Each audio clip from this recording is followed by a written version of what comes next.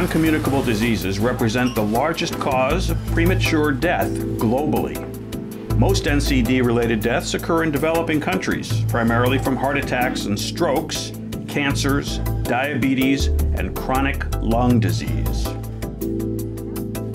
NCDs cause great financial strain and suffering for the world's poorest people. It affects eyes, kidney, even the legs, and when you are like that, maybe you can find yourself you are not doing much the way you used to do.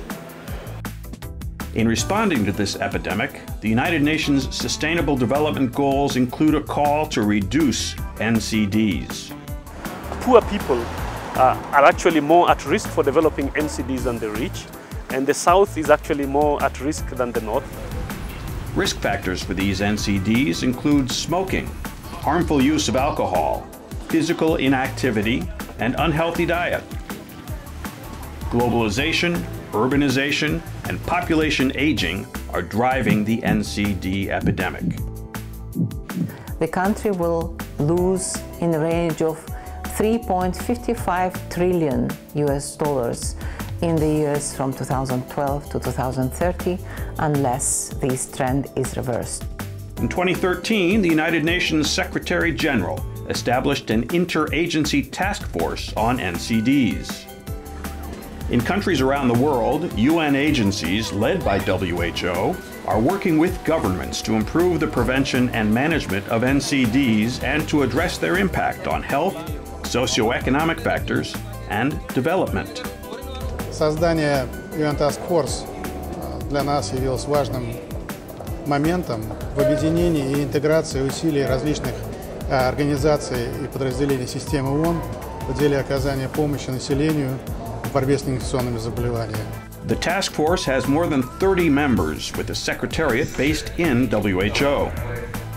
The lead is obviously WHO, and we want to make sure that our intervention can be an added value in the response to the global plan on NCDs. Each of the UN agencies brings different skills and capacities to addressing NCD problems. For instance, UNICEF focuses on preventing NCDs in children. In seeking to address women's health needs, UNFPA and UN Women have a special interest in limiting the impact of NCDs. UNDP focuses on the relationship between NCDs and poverty. And the World Bank works on the way NCD prevention and care are financed. The task force is now developing a set of joint programs to help countries reduce NCD risk factors and the burden of cancer, and to increase the use of cell phones to promote healthy behavior. The actions of the task force are most important at country level.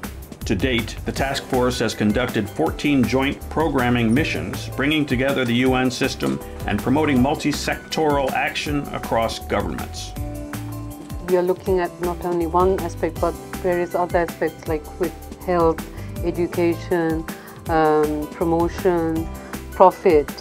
I think all of those have to be integrated into one platform if we are going to actually make a difference. I think bringing this very much officially into the UN agenda and then into the Indian government's agenda is a very vital contribution.